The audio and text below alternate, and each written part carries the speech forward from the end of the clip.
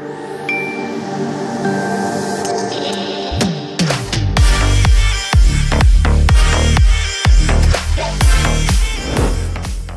completing grade 10, we mainly have 3 streams: science, commerce and humanities. Nowadays, in all 3 streams, we can find subjects which are related to computer science, namely computer science, IP, artificial intelligence, etc.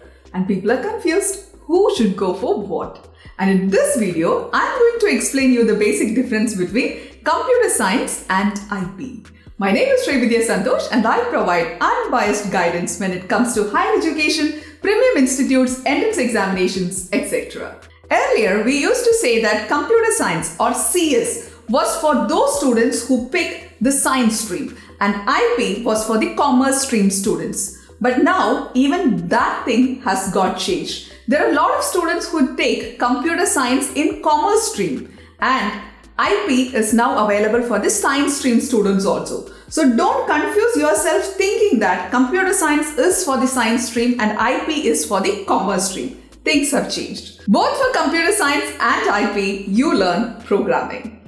The programming languages like Python is available for both the streams. But computer science mostly orients you towards the programming side, wherein IP focuses more on data analysis, data structure and things like that. So if you are a student who is planning to pursue a computer science degree after completing your 12th grade, it is advisable to go ahead with CS or computer science. But if you don't have a plan to get into core programming or getting into a computer science degree after completing 12th, it is okay to go ahead with IP too.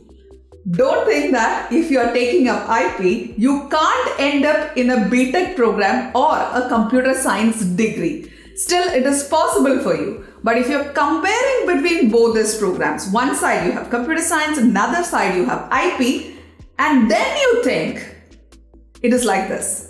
If the plan is to go ahead with either BTech Computer Science or BSc Computer Science or BCA, better go ahead with Computer Science program. And if your plan is to go ahead with a degree in data science or data analytics or even some other degree wherein you will require computer skills, IP is fine. You can go ahead with that subject. Not all schools will have computer science and IP. Some schools will only have computer science and some schools will only have IP.